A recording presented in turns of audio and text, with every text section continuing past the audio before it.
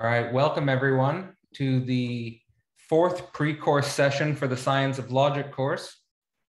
And here we're finally going to be getting to Hegel's own sort of logical response to both Kant and Fichte. And I would say like the larger German idealist movement. And Hegel is often seen as the culmination or the ending point of idealism. I've been doing some research recently on sort of what happened after Hegel died. And you could even say, although he was the pinnacle in a sort of Hegelian fashion, as soon as Hegel died, everything kind of fell apart. And there's this impression that what Hegel had, maybe he died too young, but there's this impression that what Hegel had built up during his lifetime was not able to be, let's say, sublated by the various Hegelian schools which followed Hegel. And there was a return to Kant, and there was a return to empiricism, and there was the emergence of the natural sciences to predominance. And so going into Hegel's Science of Logic and going into sort of what was his major philosophical gesture in my mind is an attempt to go back to this moment when Hegel died and to potentially reconstitute a type of thought and a type of approach to both knowledge and ideas that I think still has a tremendous relevance for our world today. So again, the Science of Logic course, I just want to say before getting into it, starts January 16th. There are 4 tiers available at the recorded, the live, the expert, and the one-on-one level. And you can find out more about that course by going to philosophyportal.online/Science of Logic. Again, so in this pre-course session, a lot of the first 3 sessions was dedicated to setting the scene, setting the stage, so to speak, for the rise of Hegel and sort of the pinnacle moment of Hegel's philosophy, I think, of course, can be represented in his later philosophies, the philosophy of right, and his lectures on religion, aesthetics, and other phenomena. But the logic is really his beast of beasts, so to speak. I think it's his central philosophical gesture. And so now we're starting to get into the real, let's say, meat and bones of it. Of course, in the 5th and final lecture, we're going to be getting into the logic itself, and that will be the perfect sort of entrance point to the actual course. Okay, so in the last lecture, we focused on Kant's a priori concepts and Fichte's facticity. So when it comes to Kant's a priori concepts, what we're dealing with is a set of categories which are subjective and which are mediating our relationship to the thing in itself, but are not the thing in itself, right? And you can go into detail of what those categories are and how Kant uses those. Now, Fichte's facticity is basically a word that describes why we are constrained. It can be also likened to sort of the brutal constraints of nature. And this facticity is what Fichte sets up in relationship to this concept of absolute freedom. So this idea that the whole point of the spiritual process is to release ourselves from the brutal natural constraints in nature, which we find ourselves. And, he proposes thought experiments for that. Now, we went into in the last lecture how Hegel sees both of these as 2 extremes, which actually prevent us from doing conceptual work in immediate experience. So what Kant's a priori concepts and what Fichte's facticity become is facticity becomes immediacy, and Kant's a priori concepts become conceptual work or mediation.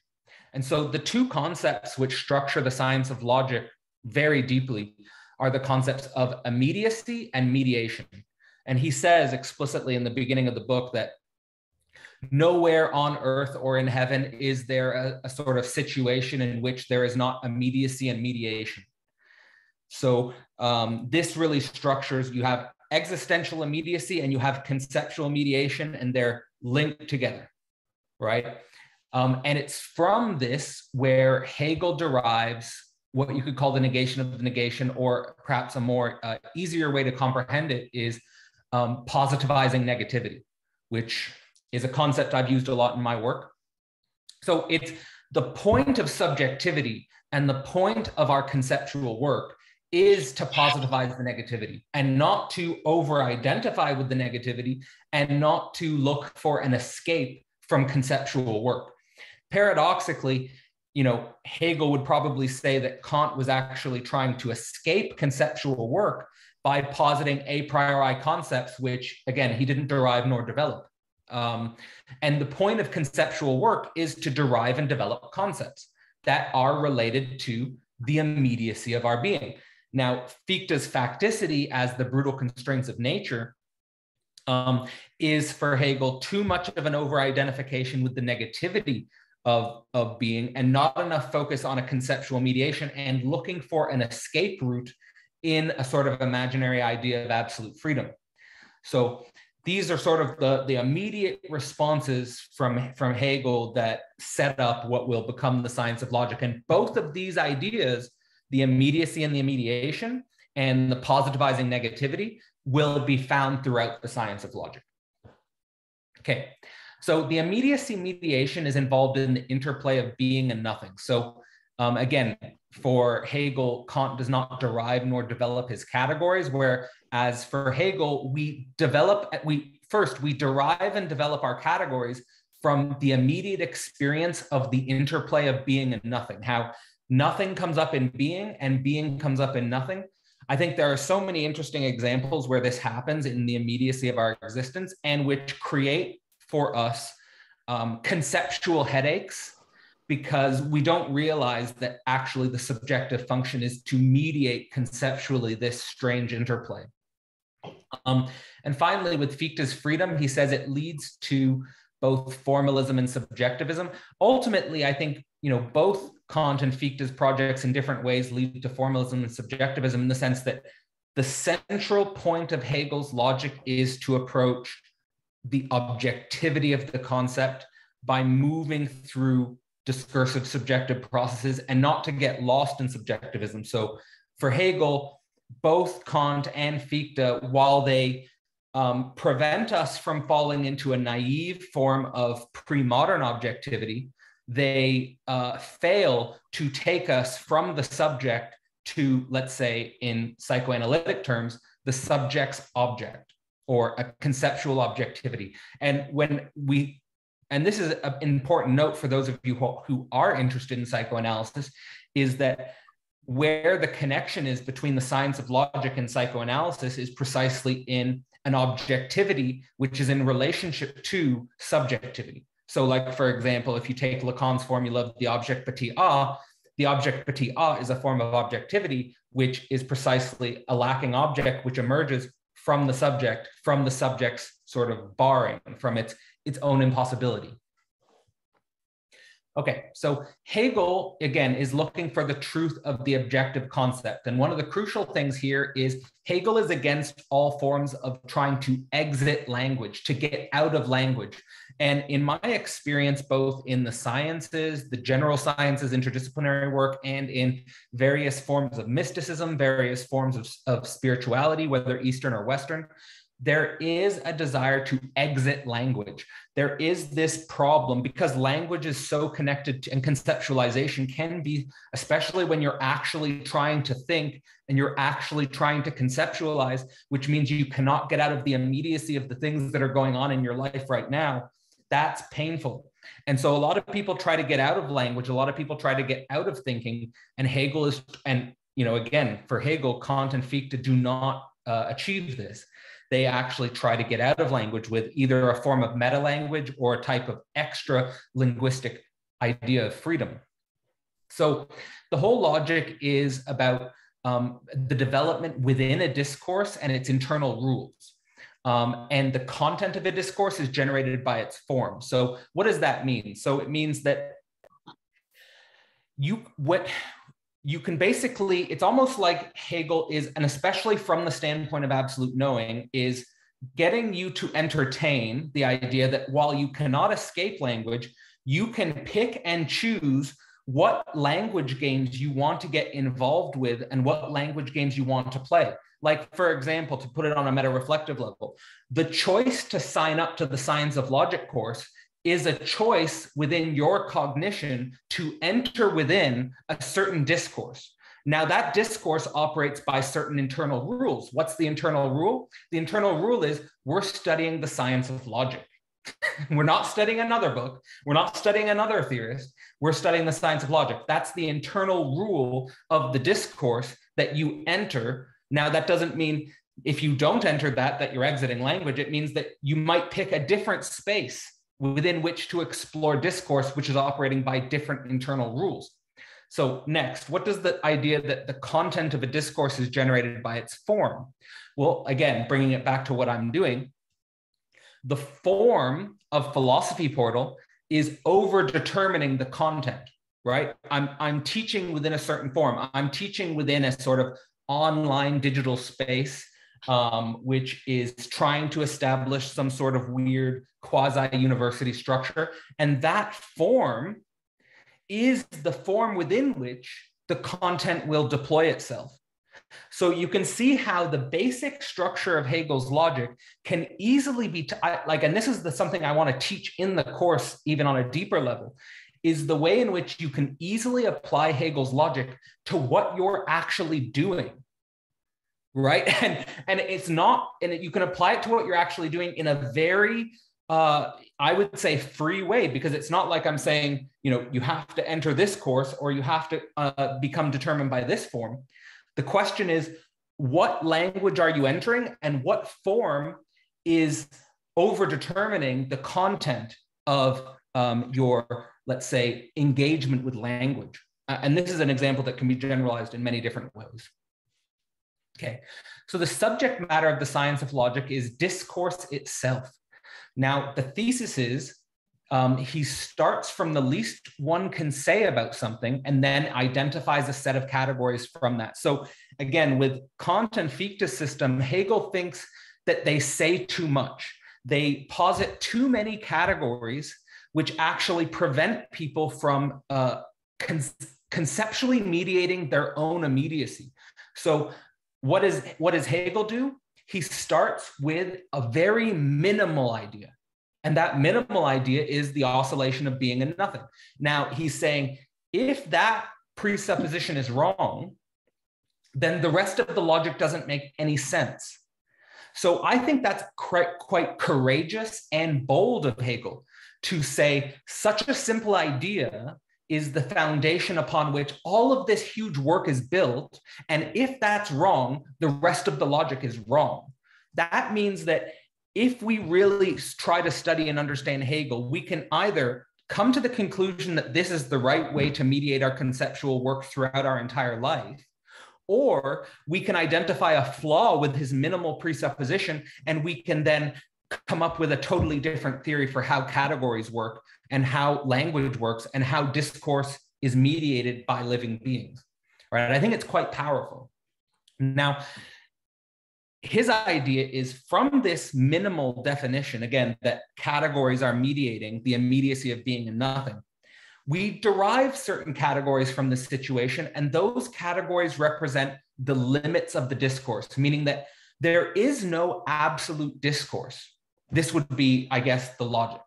The logic would be a type of absolute discourse, but no discourse in which we practically enter existentially is an absolute discourse. And think about how many people enter discourses in an absolute way, right? So again, sort of meta-reflecting on what I'm doing and what Philosophy Portal is, you're given the invitation to enter a certain discourse. I'm not saying this is the absolute discourse. This discourse has limits, and understanding the limit. Now, here's the difficult thing, but here's what's at stake in actually thinking. What you should do is, and I can give examples of this in my own life, is you should enter a discourse and you should push that discourse to its limit, meaning you should really explore the internal world of a discourse, whether that's Buddhism, whether that's Christianity, whether that's Islam, whether that's quantum physics, whether that's communism, whether that's fascism. It doesn't matter. These are all discourses for Hegel. And the point is not to think any of them are absolute discourses, but to derive insofar their limit what is the usefulness? What is the historical necessity of this discourse? Since if something like capitalism as a discourse, or something like communism as a discourse, or something like Buddhism or Christianity as a discourse has the historical effect in concrete being that it does, it must have a historical necessity of some kind, or else it wouldn't exist. So the question is, what is the historical necessity of this discourse, and where is it limited, so that I can perhaps take with me what is best about this discourse and also discard with what is the limit of this discourse, meaning, again, it's not an absolute discourse. And the same thing, I think, can be applied to Hegel himself, but that's getting into, I think, meta questions on the level of the logic itself, which I definitely think we'd be going ahead of ourselves if we were to approach that idea in a pre-course session, let's say. Okay. So science of logic is a discourse about discourse, which basically means it's a discourse about intelligibility. Hegel is interested in intelligibility, and that is why the science of logic moves from this minimal notion of being and nothing all the way to what he calls the absolute idea, which is for Hegel the ultimate form of intelligibility. Now, the different discourses define different norms of intelligibility. So again, if you're entering into the science of logic course, there's a certain norm of intelligibility here. Now, it's a meta norm of intelligibility because we're talking about a discourse about discourses, but whatever discourse you enter is operating by different norms of intelligibility, which means that within that discourse, certain things make sense and certain things don't make sense. And relative to other discourses, a certain discourse might make no sense whatsoever. So like, for example, there are certain things within classical mechanics which don't make sense within quantum mechanics. There are certain things within quantum mechanics that don't make sense within classical mechanics. And the same thing can be said about many discourses. So for example, there are things within Christianity and there are things within Islam which are operating by different norms of intelligibility. Like, for example, was Jesus the Son of God? That is a norm of intelligibility which is interpreted differently in Christianity as opposed to Islam. So again, they have different interpretations based on these different norms of intelligibility. Now, what Hegel's interested in is not any, two particular discourses like Christianity or Islam or quantum mechanics and classical mechanics. He's interested in the space of possible intelligibility. And that's why he, again, works his logic to the idea of the absolute idea. It's kind of a way to think about, again, the meta level of discourses. Another interesting aspect of Hegel's philosophy in this way is that formal theory is always real and practical. And so in this sense, he is really trying to push hard for saving high-level theory and specifically speculative philosophy and speculative cognition.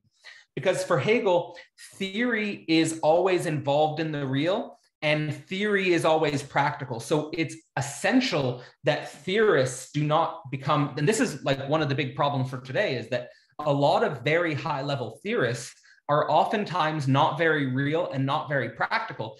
I think this is one of the reasons why, since I finished my doctorate, I've been really focused on the relationship between the intellectual and the personal, because theory and the real should be in a relationship with each other. Now, in a Lacanian sense, you could say this means the symbolic, the imaginary, and the real are all connected. You can't get out of them, So even if you even if you are sort of an abstract intellect, which is not connecting intellectual work to like the real practical immediacy of the situation, your theory is going to be undermined by the real. Your theory is going to be undermined by the practical, but also theory overdetermines the real and the practical. So there's here a very complicated loop or triangle that we are trying to think in relationship to these categories.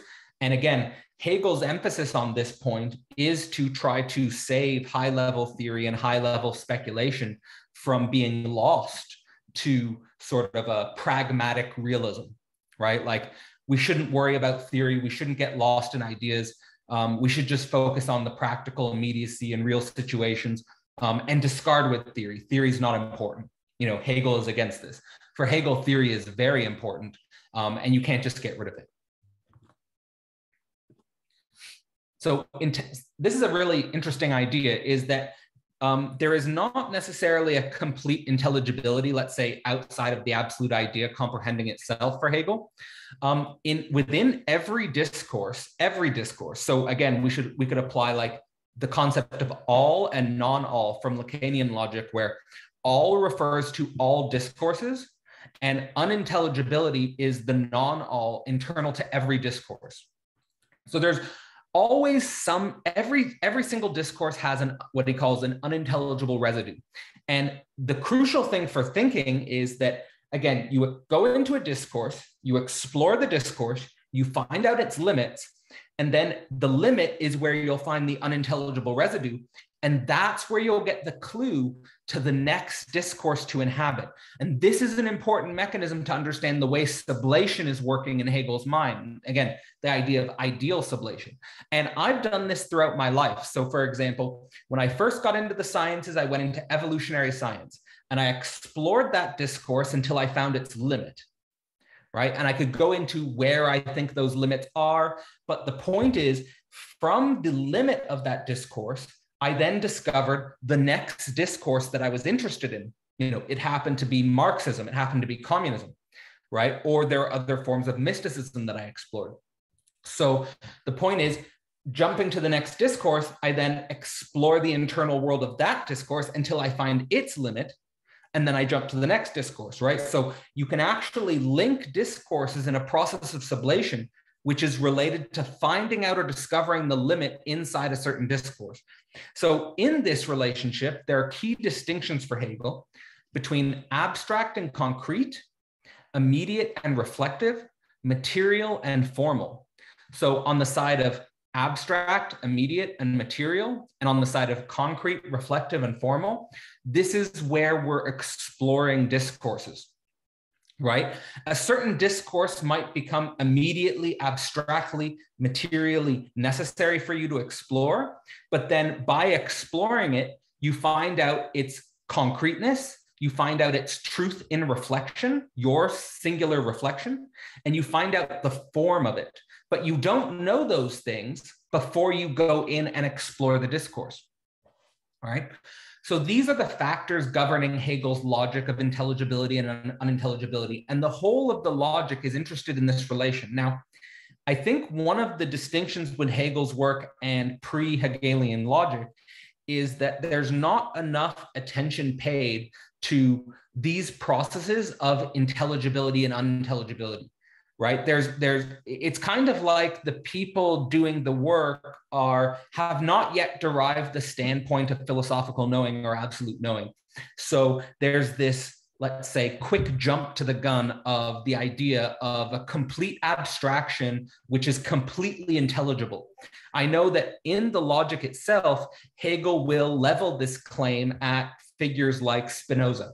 He'll call Spinoza's absolute substance a pure abstraction, an immediate abstraction, which explains substance or material, but is not concretely reflective and does not understand the nature of form, right? So these are the types of ways in which Hegel is making a real cut in the history of philosophy, which probably is still not fully understood or applied in our general, let's say, intellectual spaces.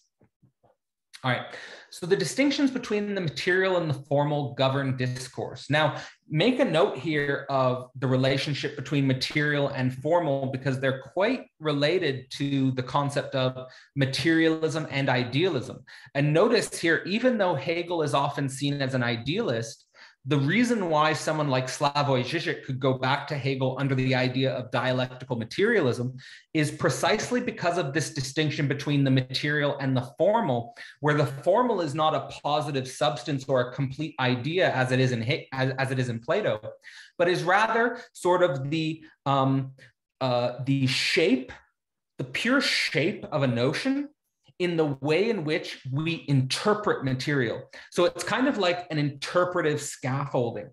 That interpretive scaffolding or form is basically used to derive different subject matters. For Hegel, the material is subject matter or possible intelligibility.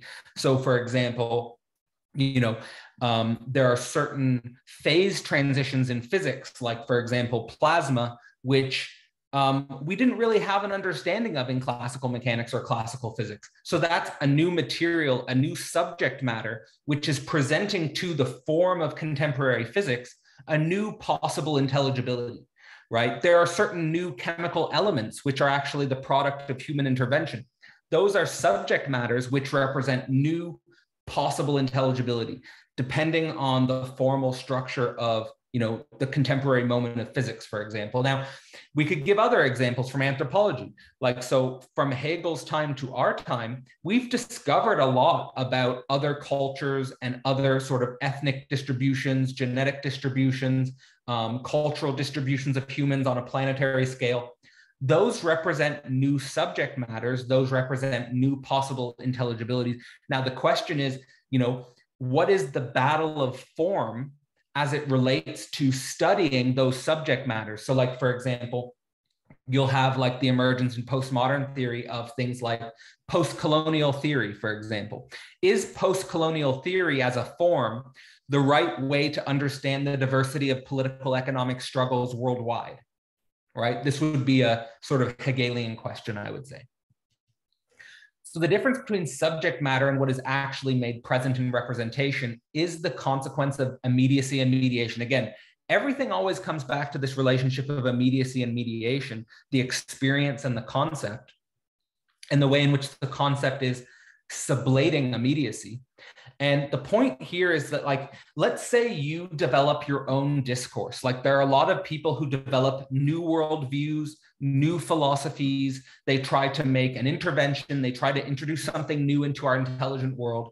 And what Hegel's saying is that that is possible. You can do that, but you're going to find out the truth of that introduction in its concrete manifestation, or what is actually made present by the representation of that. So let me give an example with the historicity of communism. Like, Marx might have thought initially, when he was introducing communism and ideas of communism, of course, he's not the only person who was introducing ideas of communism, but his discourse had an outsized impact and effect on world history.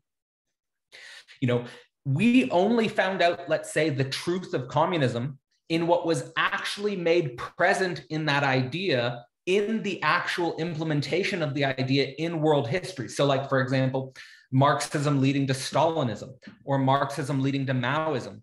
That's in some sense the truth of that representation, right? And the same is true for the introduction of religions. Religions find out, for a Hegelian, that anyway, for a Hegelian, the truth of a religion is found out in what is actually manifesting in the concrete real of that representation, what is made present by it, right? What is the consequence of its mediation? I could give another example with, for example, classical mechanics, which I've given, I think, several times before. But the idea is that for a Hegelian, you're not thinking about, let's say, classical mechanics in terms of it actually representing the real ontology out there. You're rather thinking about classical mechanics in the fact that it led to human beings going to the moon. Right? So what is actually made present in the representation of classical mechanics is the capacity to go to the moon, right? So this is how we're thinking about discourses. This is how we're moving through discourses. We're seeing what are the consequences of a discourse. Like, for example, my PhD thesis was about global brain singularity, and I was studying, for example, someone like Ray Kurzweil's ideas, whose ideas could literally lead to the manifestation of artificial intelligence which mimics human language. That might actually be the concrete result of those ideas, right? So we're thinking about what is concretely made real by a discourse, right? It's really important way of thinking, I think. So again, what is actually made present in representation is the real of formalism. And this is the distinction between a low-level representation and, let's say, the concrete idea or the real of formalism.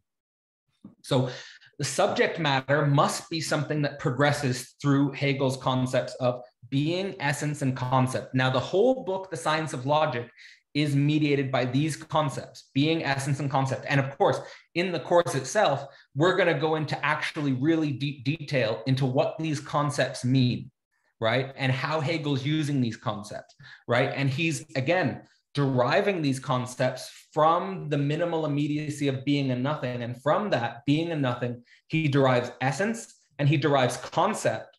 And I think in this derivation of these ideas, we can engage like very concrete, simple historical ideas of what other philosophers have said about essence and concept. Like, so for example, when Jean-Paul Sartre says, existence precedes essence, right?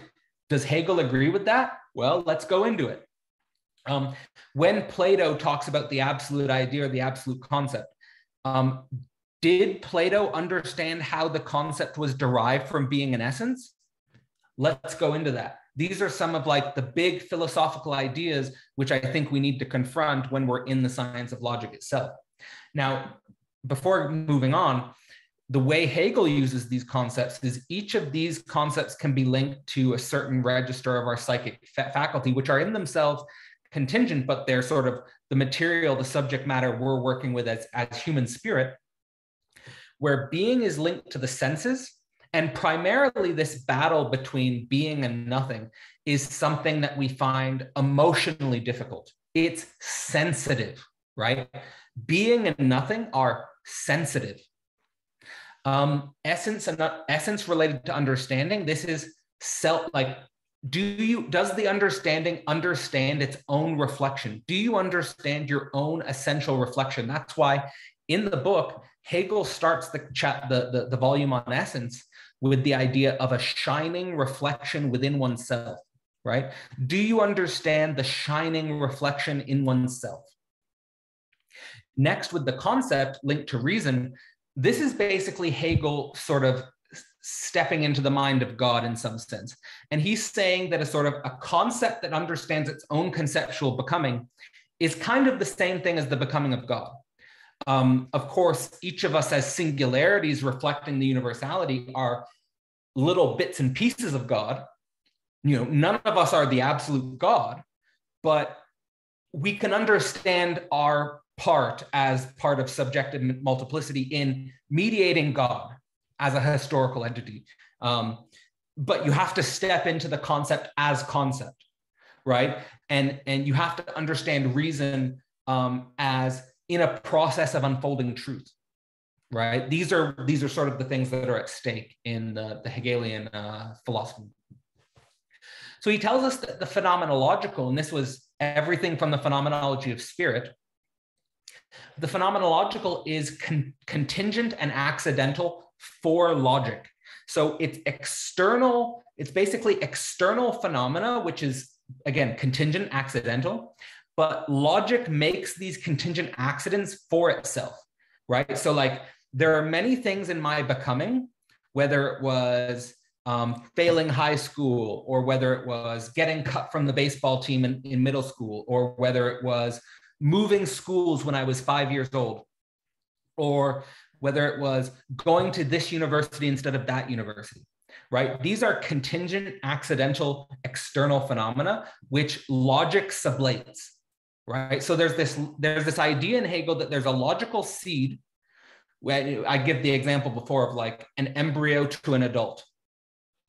And that seed is present from the beginning, but it becomes for itself through sort of the way in which it mediates the contingent and the accidental. Now, there's an interesting connection here between Hegel and Nietzsche, in my view, because in Thus Spoke Zarathustra, Zarathustra starts to speak as he becomes Zarathustra about sort of being like, at the beginning, he talks about accident as like a giant. And then as he becomes Zarathustra, he kind of sees himself as flying above contingency and accident. And this would be for Hegel, the absolute idea, right? So it would be like Zarathustra became the absolute idea in his becoming for itself, right? In his climbing and striving and running and flying, right? So very practically speaking, there's a process in Hegel where simple logical judgments, which are, again, logic is present from the beginning, even in sense. And this sense immediacy is, again, playing with being and nothing. Like here you can think about like the first logical judgments that a baby makes, right? What are the logical judgments that a baby makes as soon as it's born, right? This is the seed form. This is the beginning form. And then as you become an adult, your logical judgments become more complex. And this is the move, and they become more complex because they need to understand self-reflection and they have to understand conceptual mediation, right? So we're moving through being, essence, concept. All right. So logical necessity is to fill the indeterminacy of being and nothing. So there's always this interplay in Hegel between indeterminacy and determinacy. There's an immediate indeterminacy, and you as an intellectual process of sublation are determining. You are conceptually determining. So a determinate becoming is first, for Hegel, determinate becoming, which is the sublation of being and nothing, is the first self-contained category, meaning that other categories on the level of being are not self-contained. They'll oscillate into their opposite. Right? Whereas becoming for Hegel in this way can stand on its own, so to speak. And in this mode, Hegel takes a stand against the whole of Western metaphysics from Parmenides. Now, you could say, can we get into what is the foundation of Western metaphysics read from the foundation of Heraclitus? That's something we can talk about during the course. How does Hegel interpret Heraclitus? The point here is, and I think like all I want to say on that for this point is that whereas Heraclitus and the tradition from Heraclitus negates being, what I would say is Hegel sublates being. And there's a big difference between negating being and sublating being. It might not seem like a lot, but I think in the course, I'd like to go into what is at stake in the difference between negating and sublating being, right? And that has a lot at stake in terms of how we might interpret figures like Parmenides and figures like Heraclitus, which is really the foundation of Western philosophy. So, no small thing. And again, a lot's at stake here. And when we think about the way, like, for example, Nietzsche approaches Parmenides and Heraclitus, right? I would say Nietzsche probably makes the mistake of negating instead of sublating. I think that, well, we could go into that in the course. All right. So there's a being in becoming. And what is being and becoming? Being and becoming is whatever retains identity in a process. Now, at the same time, that being is never a static, fixed, final being. It is a being that is open to possible determinations in relation to an internal rule. So let's say Cadell is a being, right? Let's presuppose Cadell is a being. Let's say that Cadell as a being at my current stage is trying to build some online school. I'm open to possible other determinations outside of this online school, but it's being developed inside an internal rule. The internal rule is Philosophy Portal is an online school, is exploring modern foundational discourses, right? So I'm open to exploring possibilities within that internal rule. Now, that's not an absolute internal rule for everyone. That's an absolute internal rule for Cadell mediating his concept, right? So now think about how powerful that is to relate to other people if you relate to other people by understanding the internal rule of their being. Because if you understand the internal rule of their being, you'll be able to engage with possible determinations that they might be open to, as opposed to closed to, right? Now that's asking a lot, right? It's asking a lot of yourself and it's asking a lot of knowing the other person. But I think it's the right way to interact with other human beings, right? Because otherwise, you're going to be proposing possibilities to people which are not in relationship to their actual internal rule of their becoming. So you're going to be talking past each other. You're going to be operating in different discursive universes. Well, you've got to go separate ways then, all right? Now, Hegel's formula for rationality is internal to oneself. Your being is open to possibility via the internal rule. So it's not, again, that you're closed to possibilities just because you're a being. You don't want to just stay that same being forever. Your being has been sublated into a becoming, right? It's just that there's still, and the internal rule is not an internal rule that is just sort of given by sort of Kantian categories. The internal rule is not some imaginary absolute freedom. The internal rule is something that you've derived from your process of sublating being and nothing. Like, so for example, where did my internal rule come from? My internal rule came from the fact that I didn't find universities to be a truthful space for becoming. So because I didn't find universities to be a truthful space for becoming, I'll just create my own. And I didn't find like that the intellectual world that we're in really understands the foundation of modern discourse as well at all. They haven't read Hegel. They haven't read Darwin. They haven't read Marx. They haven't read Nietzsche. They haven't read these things deeply, right? So that is where my becoming is coming from. Now that, again, that's not an absolute becoming for everyone, but it's sort of, I'm disclosing to you how I came to be what I am, and telling you explicitly what I am, so then you can interact with me better, right? And I think this is a good standpoint for thinking. So discursivity is a becoming in what is, and language is drawn to becoming. What this means basically is that we are all narrativistic or story beings. We cannot escape being in a story. I've told my students a few times that the only secret to what I do is I constantly sublate my immediacy into a story, which is just an unfolding story. I don't know where it's going to end. Of course, it's going to end when I die, but I don't know where I don't really know how my story is going to unfold. I'm sort of the operator of my story. And as I encounter immediacy, as I encounter new obstacles and challenges, it's up to me as an intelligent being to sublate those into a new story, right? It's not like I'm psychotic and just creating new stories every time some new immediacy happens, right? That's not my psychological disposition. My disposition is to sublate in such a way as that I keep a long-term coherent self-narrative, right? So that someone interacting me when I was 20, someone who's interacting with me when I'm 30, and hopefully someone interacting with me when I'm 40 would have a sense of a coherent life story, right? Which is the result of encountering obstacles, challenges, and sublating them, idealizing them as best as I can. Now, you only find out the truth in the end, right? So,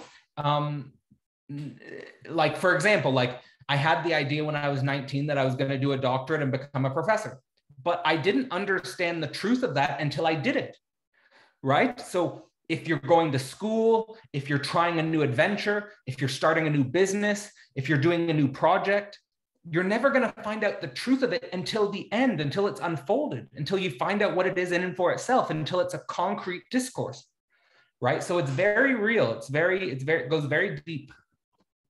Oh, and that's it. So, okay, we're stories. And that's sort of the end of Hegel's logical response to Kant and Fichte. And in the fifth and final pre-course for Hegel's Science of Logic, we're going to go into a little taste, a little teaser into the science of logic itself, its development, its interpretations. And again, I think that's the perfect way to enter the Science of Logic course itself. So, if you're interested in joining Science of Logic, it starts January 16, 2023. There are 4 tiers. That's the end. So thank you so much for your attention.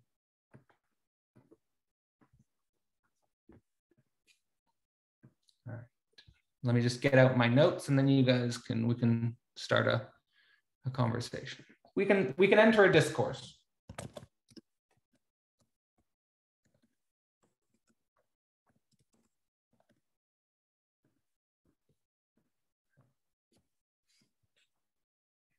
One of the things anyway that I like about this way of thinking is, yeah, well, I'll say just quickly before I go to you, Max, is that we are thinking about the way thinking unfolds in the real of our whole life history. We're not just jumping from worldview to worldview, hopping from this, putting on this hat, putting on that hat. We're thinking about how do I, as a thinking being across the whole of my life, engage in processes of sublation and build out my story and figure out what I really am. You know, what is the seed of logic which is growing out of my life history? Max? And then Javier. So in the phenomenology of spirit, we have understanding, negation, and then positive reason. How does in the logic, so I'm just finding this confusing. How does being, essence, and the concept work as the motor in the logic? Okay, so with being, the whole reason Hegel could derive essence and concept is because being in itself is not a pure complete being. The idea of a pure complete being for Hegel doesn't make sense, that you can't find that anywhere. Right? So being and nothing are linked, and from being and nothing being linked, he can then derive essence. And essence, like in some sense, if you go back to, and we're going to do this in the course, but like if you go back to the ancient foundations of the meaning of essence, it's basically about it's basically about individuation of being. If I was to like boil it down to like its simplest essence, what is the essence of essence? Right?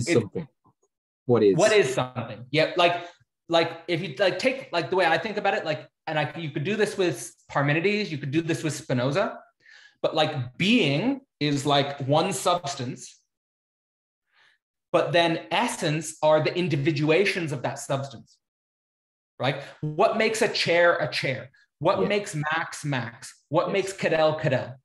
What's our essence? What makes me different from you? What makes you different from me? We're not the same being, right? So Hegel starts his, and like you'll have people like, again, like I mentioned with Jean-Paul Sartre, he will say existence precedes essence, which is a very modern thing to say, right? And what is Sartre talking about? He's going against, guess who? Plato, right? Because what's Plato saying? Because Plato's saying essence comes from the forms. Exactly. Yeah. Right? So Sartre's saying, no, essence doesn't come from the forms. Essence comes from existence. Existence precedes essence. We make our essence. We make our essence, right? We're processes of development, right? So, so there's the link there. I mean, we're going to get into this, and like Hegel has a big dialectical method of being and essence, and like, and for Hegel, the category of existence emerges before the category of essence, because existence is a being. Right? So he talks about beings, he talks about something which has an existential boundary before he talks about the essence of an individuality, right? In the dialectic. So in some sense, Hegel would say, yeah, existence precedes essence in agreement with Sartre. But there's a paradox, because after essence comes concept. And what's concept? Concept is idea, concept is form. Right. Oh, so now, so you see, so there's things get more complex than just a typical postmodern philosopher would like to get out of Plato very easily. And Hegel's not going to let you get out of Plato very easily. He's going to make you work for that.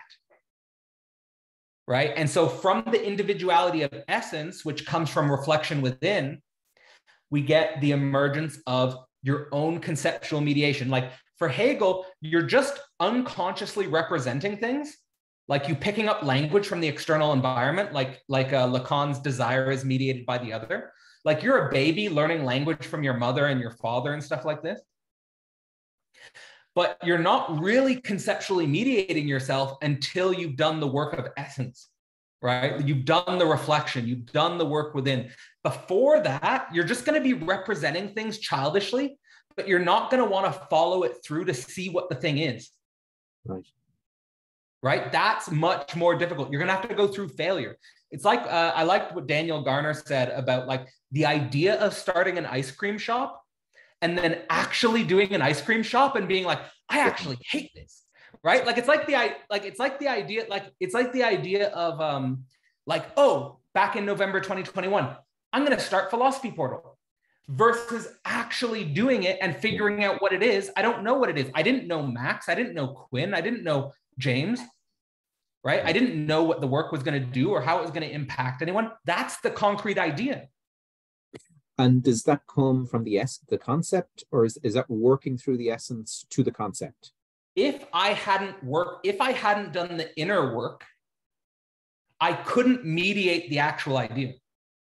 I would just give up because it would be too difficult. The reason why it would be too difficult is because I would find out that my initial ideas of what it is just a representation. Right? I wouldn't have found out what the idea is in itself. And I still haven't found out what the idea is in itself. That means there's still possibility within the discourse. Now, let's say the internal rule is I'm exploring modern foundational discourses and I'm interested in engaging people who also want to do that. That's the internal rule. Then the question is, what is the possibility space of this idea? How far can this go? Right? It can't go forever. There's a limit to it. And then when I reach that limit, I'll have to sublate into something else and it'll probably be painful. Right? Okay. So you can't get out of pain in that way, but. So just one last thing on this is the, just in between the essence and the concept, is the concretization come in the concept, and is the essence the working through of something? And so the essence, you work through it, then the concept is the concretization of that? So the relationship between the abstract and the concrete are kind of working in all levels, just as like immediacy and mediation are working on all levels. But like when we think about the level of the concept, you could have the difference between an abstract idea and a concrete idea. And that the difference between the abstract idea and the concrete idea is going to be mediated by negation, negativity. The failure, right? Your representations have to go through a lot of failure, a lot of iteration. It's, I think there's some link between Hegel and Darwin, in the sense that what Darwin is saying about life is that life generates many forms and most of them die. Yes.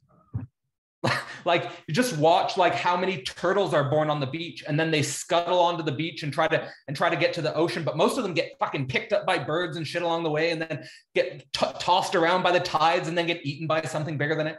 And then one or two turtles end up actually growing up to adult age. Like sperm. Like sperm. You got who knows how many friggin' sperm you're putting in the toilet every time you do your thing, right? And then here the poor sperm in the modern age of masturbation, the sperm have no chance. They have no imagine I've got a chance. No, you're in a condom, right? None of you have a chance. All of you die. Right? And that's kind of like how people's representations are. Right? People have lots of ideas. You go to it, you can jerk off your ideas to each other. Jason, look at my ideas. Isn't that a good idea? Isn't that a good idea? Isn't that a good idea? And then boom, no, they're not good ideas. They're going to die. They're all shitty ideas. Jason says, wait a minute, is that a dude? Right. Yeah. No. I mean, Hegel knew the struggle. That's why he had a wife and a mistress, Okay. We're going to Javier. Yeah, I just I want to understand. I had questions on the limits when you said when we determine the limit, we can kind of then go into the next discourse. My question is going to kind of extend. How can we determine the limit when the limit, at least in my opinion, almost feels like it's constantly extending itself? So, for example, the idea that Christianity is complete. I'll just give an example of Nietzsche. So Nietzsche identifies the limit of Christianity, right? And yet, ironically, Nietzsche extends Christianity, because then Christianity goes into sort of post-Christianity with the advent of radical theology. Caputo, Derrida sort of contribute to this. The whole death of God discourse kind of starts to extend the limit. Is that what you're talking about when you're when you are expressing that we need to identify the limit and then go into the next discourse, but then ironically that next discourse feeds back into the previous discourse, extending that limit. Am I understanding that correctly? Yeah, totally. Like there's so many like weird, cool examples with this. Like, let me give an example first that relates to like what I know a little bit more about, and then maybe we could go into a dialogue about what this might mean for Christianity.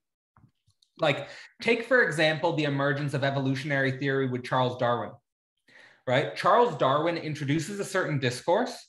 Now, if you study the history of evolutionary discourse, it's gone through major paradigm changes. Like, for example, with the discovery of genetics, there's what's called a neo-Darwinian revolution, which changes the Darwinian discourse. Like, Darwin didn't know anything about genetics. So Darwin had to be sublated by genetics. But it doesn't mean we have to get rid of Darwin. It just means that Darwin has to be extended. Now, there is a point where you could say, what would get rid of Darwin completely? We haven't reached that point.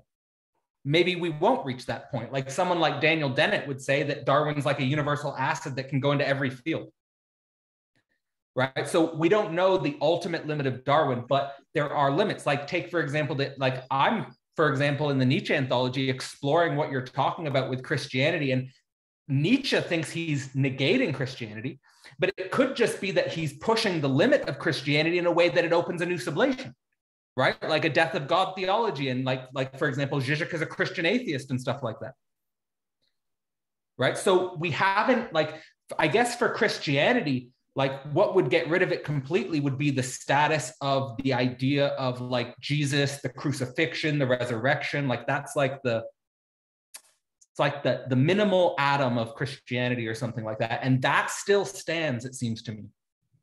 Mm.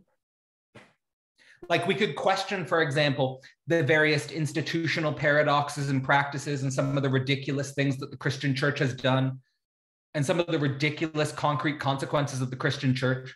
But the minimal atom of Christianity is still being sublated. It hasn't reached its final limit. There are other religions which precede Christianity, which we no longer even talk about. Like the thing is, the discourse dies when no one's talking about it anymore. Mm-hmm. Yeah, no, that's right. That's right. Okay, Jason? Oh, sorry, go ahead, Javier. No, that's it. That's it. Actually, that's it. Yeah, you're good. Okay, Jason? Yeah, I have a similar question, honestly. So when you've arrived at the limit of the discourse, the limit of the intelligibility, what allows you to take the next step to sublate it, and does the phenomenology here constitute a kind of like, the inner work required to get to the next step? For let's take Kant for instance, right? He kind of just say, oh, there's a limit right there, the end of story, but what allows you to just to sublate it? What allows you to move on? Yeah. So I don't think there's any deterministic guarantee here, right? So like it depends on the spirit's conceptual work and its immediacy, I think. So like let me just illustrate a story from my personal singularity. So where did I reach a limit with evolutionary discourse? It was a combination of experimenting with psychedelics and recognizing that political economy was a big problem, right? So once I experimented with psychedelics and realized political economy was a big problem, I was like, evolutionary science as a discourse does not explore this and does not allow me to explore this at all. Right? So I have to engage in a sublation from that recognition, right? And so, for example, you could also say, for example, that Zizek, as an example of a modern philosopher, he does not just go back to Hegel, he recognizes a limit to Hegel. He has a chapter called The Limits of Hegel, where he talks about things like sexuation and the object petit a, and like that's why he has to introduce sexuality. Right? Because Hegel doesn't go deep enough into sexuality. There's a limit in the discourse there, which Hegel reaches, like which you reach if you explore Hegel.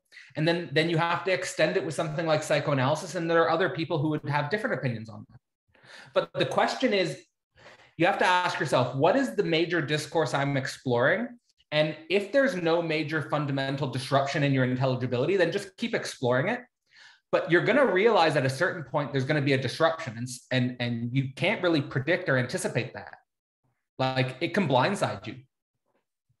And then the question is, how do I sublate from that standpoint? Yeah, I guess it's like Kant reaching a limit and saying end of story. It's like there's a story of Kant's day-to-day life where he really struggled with being disrupted, right? Whereas Hegel's like, you got to include that internal disruption. You've got to become friends with that. yeah, absolutely. We Max and I and James as well, we had this talk several days ago about precisely this, you know, the different methods you can take to approach the question of being, or to tackle Hegel. And I think there are many ways, but the problem is that once you reach the end of the discourse, you kind of have a choice to either sublate it, or to just to don't want to be disturbed. Exactly. And the reason why most people fall into static worldviews is precisely because they don't want to be disturbed. Yeah. I'm happy here in the worldview that I have, don't want to be disturbed. And, you know, and my view is fair enough. I don't think, like, when I was a younger man, I would try to disturb people's internal rule. I don't think that's the mature way to do it. I think the mature way to do it is to understand what someone else's internal rule is and let them figure out the limit of that internal rule by themselves, and try to be the best person you can be to bring out the best possibilities in relationship to their internal rule.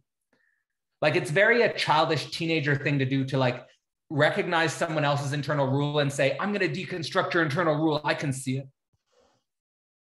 Yeah. It's interesting how this kind of childishness can be taken as a process of maturation later on, where, you know, it's in a way you're sublating this very thing. I have a second question, but I have to. Sure, go for it. I'll preface this by saying it's also Max's question. We had this small debate the other day, as I said, and what do you think of? So okay, earlier you mentioned that you want to start with the least presupposition. You wanna get to the limit of something. And what do you think of the approach of something like a Zen meditation or an Occam's razor to achieve this sort of thing? Do you have any? I'm asking this really badly. Max, could you swoop in? Yeah, basically we were talking about being, and Yeah. we were so disorientated about being. We didn't know what was going on. But then we felt like we had a breakthrough there last night, where Jason had come and said, well, you can sort of use being as a Zen as a way to get to being, in the same way that Hegel did at the start of the science of logic. And then I was coming in and saying, well, you can also use a sort of gesture of Occam's razor, not the exact Occam's razor, but this idea of reduce, right, until you get to being. And then we were sort of postulating about, well, is this the right way in? Is this what Hegel was doing from the phenomenology, an absolute knowing, in order to get to being at the start of science of logic? Are we on the right track, basically? But I will say that I think we ended with the idea that basically all roads kind of lead to Rome, in a way, you know, like, but that is still the last part. Yeah, okay. We're concerned that, like, you know, if you do get on a bad road, you might just go off and study logical positivism and never get to Hegel. Well, you're concerned. I'm cool. That's my concern. I'm cool with that. So to me, you would only end up with logical positivism if you if your philosophy was a sort of positivity with no negativity, right? Whereas Hegel says that reason is both positive and negative. Reason can both, and reason as positive is more in service of the understanding, and reason as negative is more dissolving the understanding. So logical positivist is more basically identifying with a form of the understanding which reifies atoms and void as an external thing, as opposed to at the zero level of your being. right? Like basically, you are, let's say, a logically positivist atom, but you're equally so a logically positive void. You're an atom and a void. And you're actually the split between atoms and void. So anyway, that would be like the Hegelian negation of logical positivism. But then, I don't know how far logical positivists might defend against that idea that they're atoms and void, or they're something and nothing. Now, in terms of the phenomenology of spirit, you can imagine the phenomenology of spirit, and Lacan also talks about the object patia in this way as, he describes it as a deciduous process, a process of shedding. Like, so we talked about a process of failure, a process of shedding. Things like Occam's razor or Zen meditation, they might be like tools that appear on this path of shedding. Like Occam's razor can be useful at certain points. Zen meditation can be useful at certain points. I've gotten into meditation before, but that doesn't necessarily mean that you'll come to the same sort of conceptual conclusions that Hegel comes to. You might. It doesn't mean if you come to different conceptual conclusions, you're wrong either. Like for Hegel, one of the biggest sort of concepts that might be connected to Zen meditation or Occam's razor is the dialectics of skepticism, like the way in which skepticism leads to contradiction. Right? I don't know if I've heard. I would imagine that maybe Javier knows, but I don't know if Zen meditation leads you to sort of the reality of paradox, or, accepting paradox or having a different view of paradox. But if that's the case, that's kind of similar. But Hegel says we have to work with contradiction. We have to have like sort of a, let's say, you could say like Bard, for example, says that like Hegel's absolute knowing and Zen are kind of like Eastern and Western versions of each other. For example, I don't know. I think like the difference with Hegel's phenomenology of spirit is that he really derives the historicity of absolute knowing. I don't know if Zen meditation derives the historicity of that in the same way that Hegel does, but I also don't know enough about it to say yes or no about that. I will also add very little, and I don't know much either. But with Hegel, there is an emphasis on intelligibility, whereas Zen may or may not really necessarily care about such a thing. But when I went to a Buddhist temple, the first thing I went for like a week retreat at this, it was like Thich Nhat Hanh's Buddhist Center, is a form of Buddhism. The first thing I noticed when I went to the urinal was they had a sign over the urinal that said, "Concepts are just in your head." Meaning, like that's sort of like the main theme of the retreat is like, get rid of concepts, get rid of concepts. And I think the main difference I see between Buddhism and Hegel is the disposition towards concepts. Absolutely. But I do see a lot of affinities. But yeah, once you reach the end, you just have to make the jump, and that's completely, yeah. But what does that have to do with being? Sorry, Dimitri, can you frame that? Like you saw it when you went to the urinal.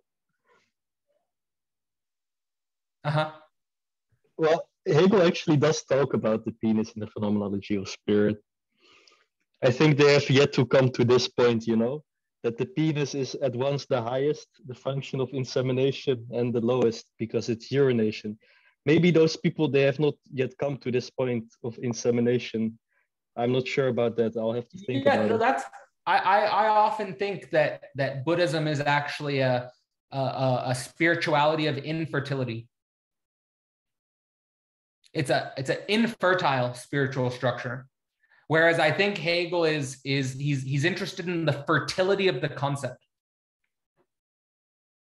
And I think like from philosophy, like from Socrates, like Socrates would say the philosopher is the midwife of the concept. There's this idea that the philosopher is birthing concepts. There's this idea that the philosopher is engaged in, like even Deleuze will say the job of the philosopher is the creation of new concepts, right? So this is an important aspect of philosophy, which I think is very life affirming in a sense, and very like even for example with Nietzsche's philosophy, you have the child as like it's about fertility, it's about the new. And even like for example in Hegel's Science of Logic, one of the major themes in Hegel's science of logic is deriving a new quality, something new, from a process of measurement and quantification.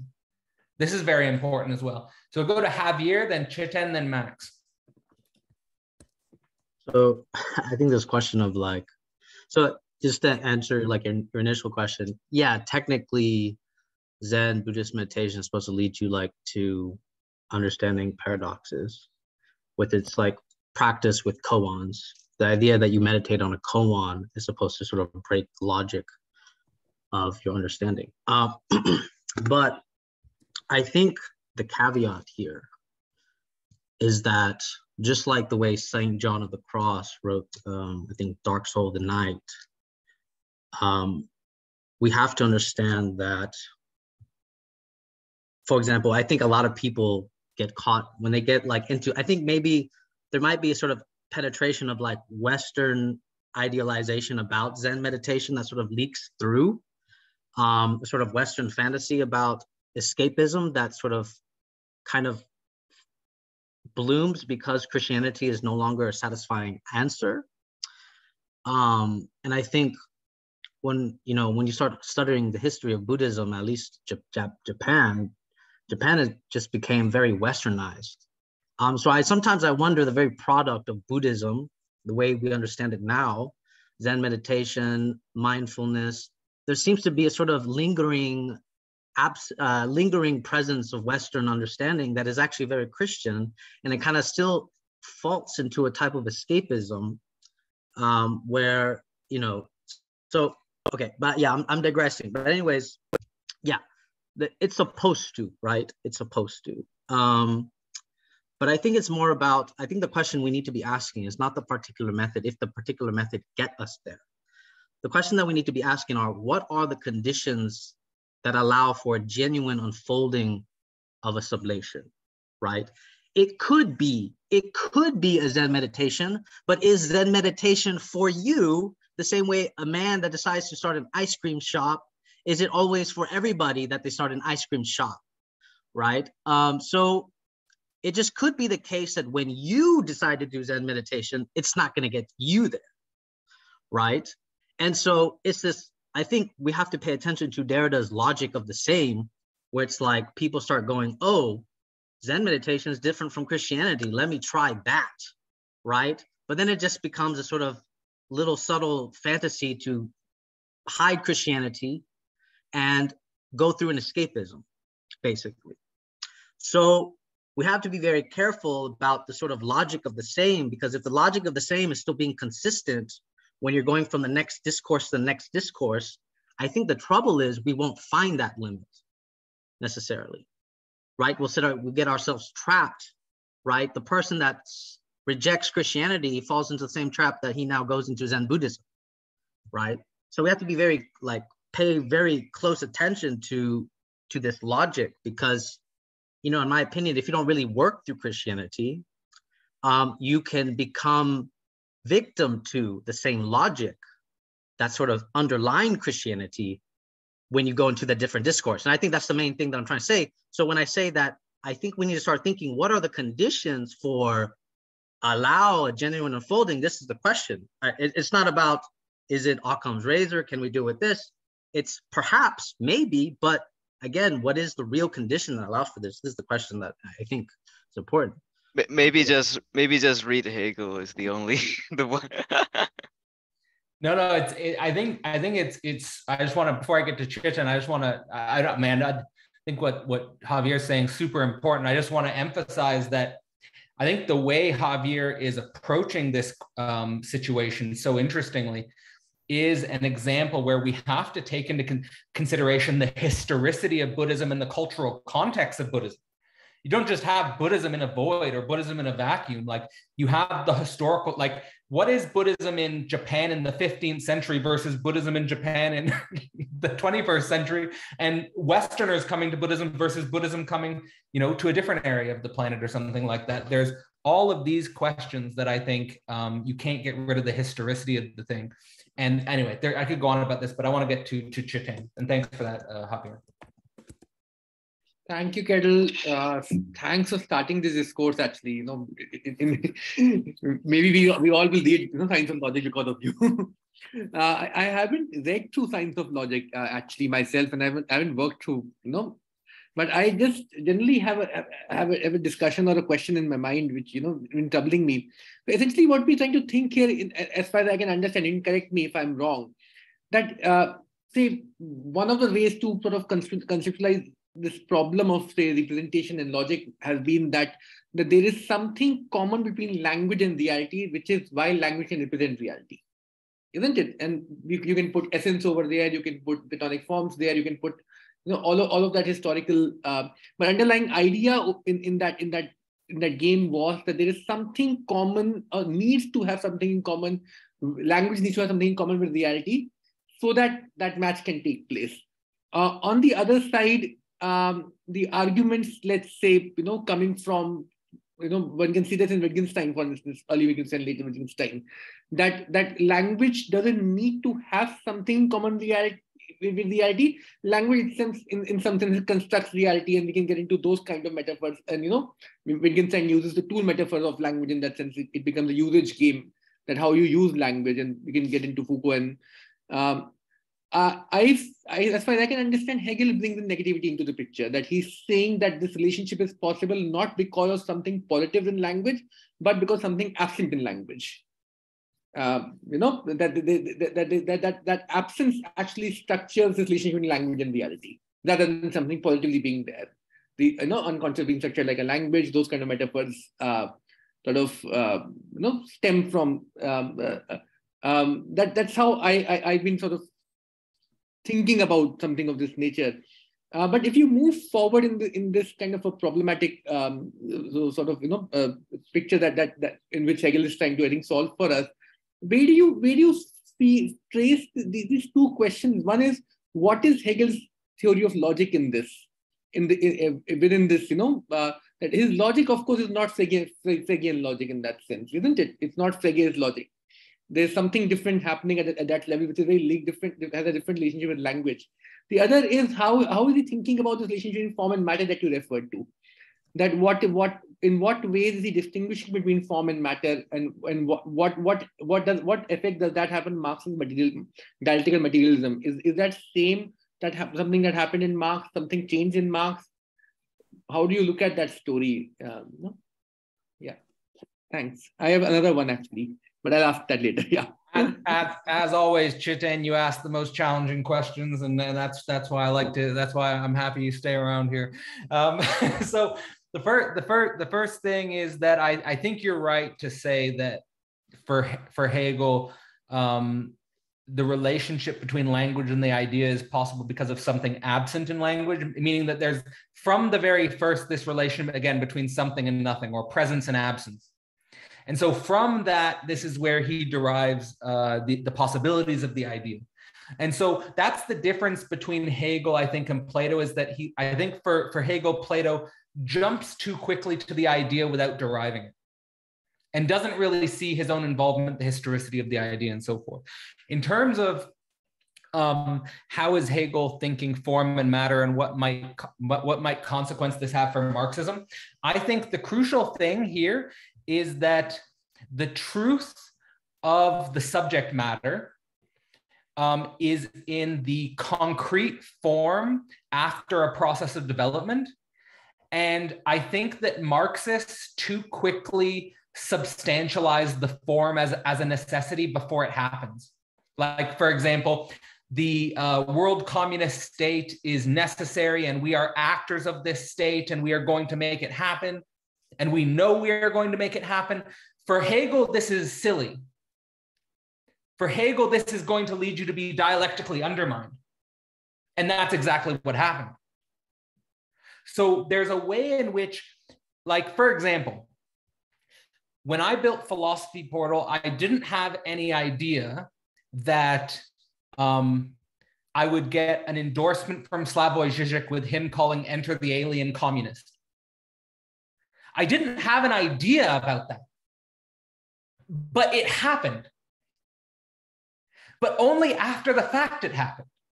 So this is how we should think communism. You know, we should try to do projects collectively, but we don't know how it's going to happen. We don't know, you know, and if we pretend we know, that's when we're really going to get undermined. Anyway, that's my Max, and then Dimitri, and then we'll close up for the night. Still struggling a little bit with being essence and the concept. So there's a maturity going on, and how would I don't know? Tell me if I'm on the right track here. With this is, how would being essence and the concept think about something like desire, and then think about something like identity and difference?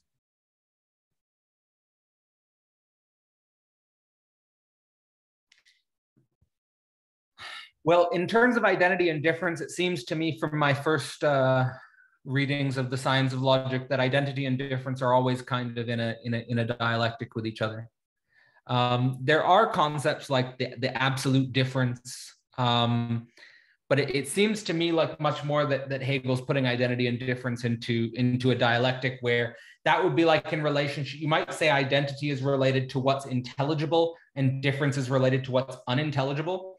And also, like when you reach the limits of a discourse, you reach the limits of the discourse's capacity to sublate difference, right? So the identity of that discourse can no longer contain that difference, and that's constitutive of discourse. So like, for example, one of the mistakes that Western multiculturalists make is they think that just because they're open and tolerant, it means that everyone's open and tolerant.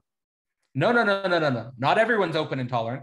So you're going to invite certain discursive games into your culture, which undermine your openness and tolerance from within. Right? So these types of paradoxes always emerge. And then in terms of desire, I think the point of the phenomenology of spirit is to work through desire. Again, like Lacan bringing up the idea that object petit a is like a deciduous object that you have to shed, right? And Hegel wants you at the point of absolute knowing to study the logic so that you can sort of understand the becoming of the concept in itself and not get it messed up with your desires and representations. So he wants you in the mode of the drive, to put it in Zizkian language.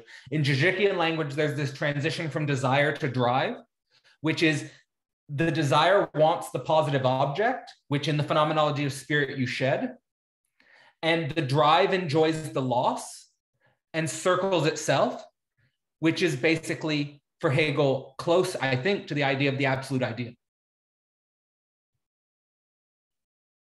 So I would put drive on the level of the absolute idea. And I would put desire on the level of the necessary phenomenological working through. And okay. Yeah, go ahead. Is it fair to say that the being, essence, and concept is like a journey of maturity in the science of logic, that you start? So how I'm going to start off, I'll give you a little window into how I'm going to start teaching the first class of the science of logic, is that we have to understand this in between Kant introducing the critique of pure reason in 1781, the French Revolution happening in between 1790 and 1799, and then Hegel writing the science of logic in the 1810s. So there's a span here, it's all connected. So the thing is that what happens in the French Revolution is that we lose a political economic guarantee in an external substantive one, a monarchy. And we shift to the necessity of including subjective multiplicity, representative democracy. Okay, and Hegel is saying we can no longer just have a metaphysics of one substance. We have to have a metaphysics which includes subjective multiplicity, but including subjective multiplicity means we have to derive the concept. We can no longer just all agree about an external substance. We must derive conceptual becoming, and there's a maturity in that. So the thing is, you want freedom, but you don't realize that freedom is going to come with the terror of the abyss of your freedom. And that's going to require maturity of your own notion, because you have to positivize the negativity. And where Spinoza will lead you is the absolute substance where all the determinations are negated. Whereas the positivization of that negation, the positivization of that abyss is the very location of subjective multiplicities becoming. Okay, that might be too much, but I'm going to open with that in the Science of Logic course. So that gives you a little window. That's good. Okay, Dimitri, and then quickly Chitan, and then we'll close. Yes, so, well, in the doctrine of being, we got all this stuff about quantity, more this, less that. And it's interesting that, in the doctrine of the concept, as far as I've read, and you can shoot me down if, if I am a heretic, but it's all about the syllogism. So why, if subjectivity is lacking or less than, or subjectivity is excessive, why is quantity over there in the doctrine of being? And what is the connection between the syllogism and the doctrine of the concept?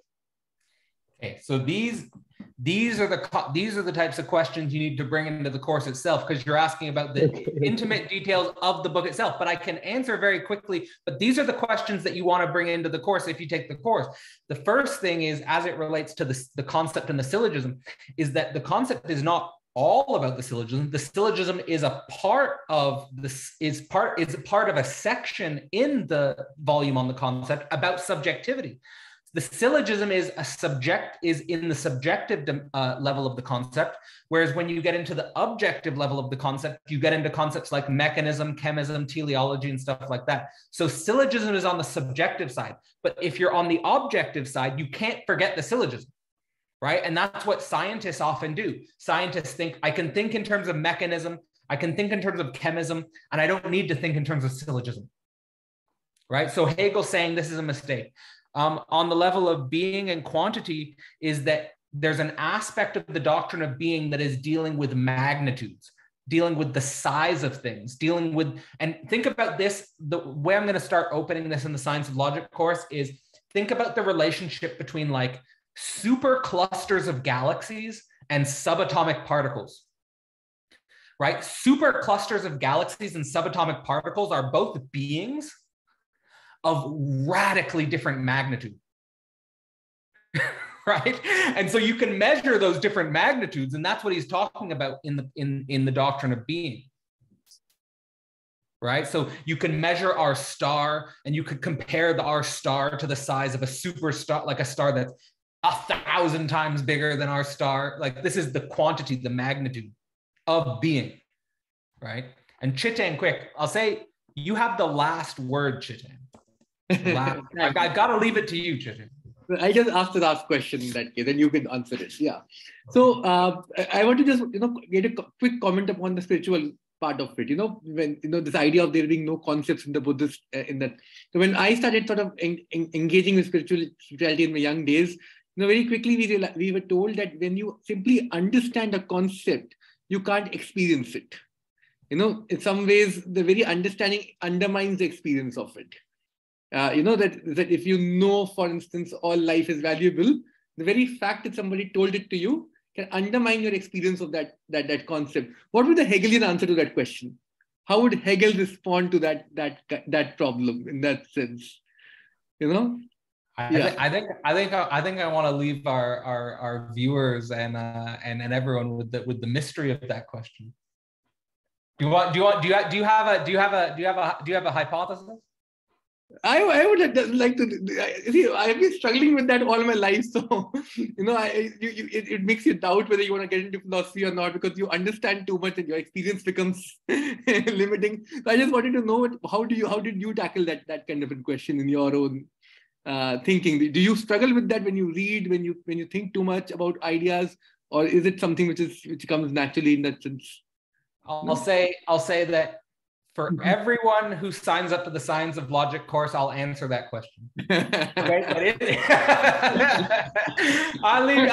answered enough questions today. I'll leave sign up to the Science of Logic course, answer that question. Yeah, that's a good way to sell it.